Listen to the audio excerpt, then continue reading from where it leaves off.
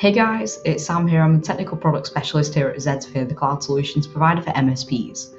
So today you're watching the 5th video in the series of NinjaRMM how-to videos, and we're going to be covering remote control.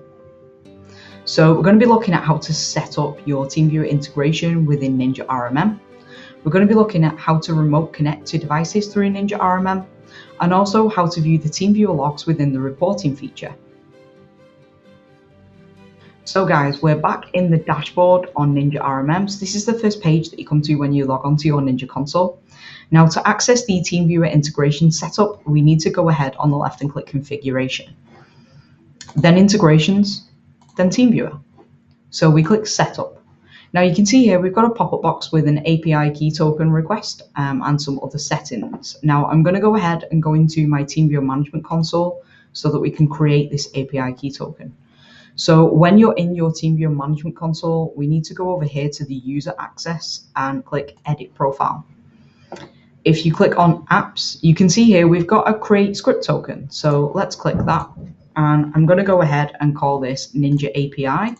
Now it's important, guys, that you give yourself access to the full privilege level for this to work. If you don't, it won't quite work for you.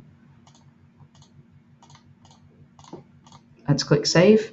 So now we've been generated a token, so we need to copy that and go back into Ninja and paste.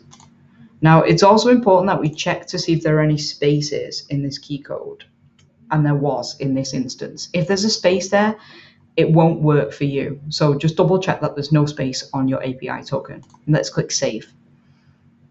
So you can see here the TeamViewer integration has been set up within Ninja. It's really straightforward. It literally takes a minute.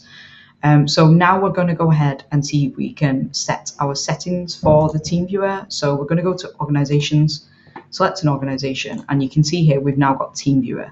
To turn TeamViewer on for this organization, we just click Managed and then click Save and come out of there.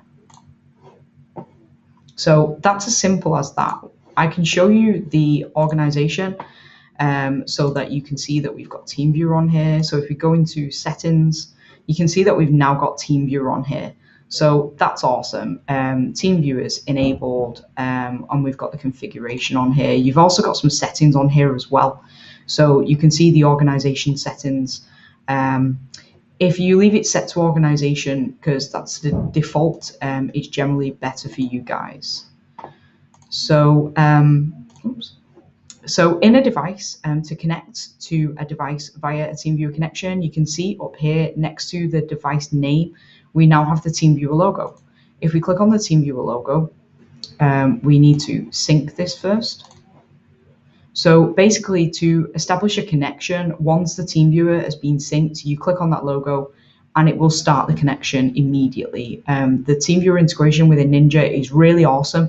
So it enables you as an MSP to access your customers' machines at the click of a button as soon as possible. So if they've got any issues, you can remote in there and you can deal with those issues for them. So I want to show you the reporting feature so you can see the TeamViewer logs in reports now.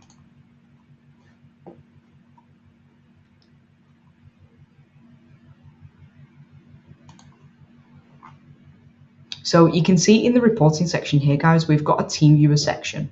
So when you've generated a report, you will end up with a log of TeamViewer sessions. So you'll get the user, the machine that's been accessed by the user, and then you'll have a start time and date and an end time and date and a duration of the call. This is a really awesome feature within NinjaRMM. It shows really well within the reports. So that was the video for remote control. Thanks very much for watching, guys. Now, I'm sure you've probably got some questions or some thoughts on the video. Feel free to get in touch with us. So if you've got any questions on TeamViewer or Ninja or the TeamViewer integration with Ninja or any of our other products, feel free to contact me on the details on the screen right now. Also, as an MSP, it will benefit you massively if you join our MSP partner program.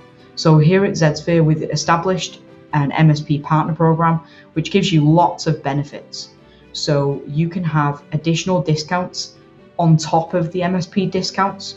You can have extended trial products. You can have VIP event invites, a quarterly subscription to our Zsphere magazine Z. It's got lots of tips and hints in there, and much, much more. It takes 20 seconds to sign up, so head to zsphere.com right now and check that out. Thanks for watching the video, guys. That was the 5th video in the series of the NinjaRMM how-to videos, and we covered remote control.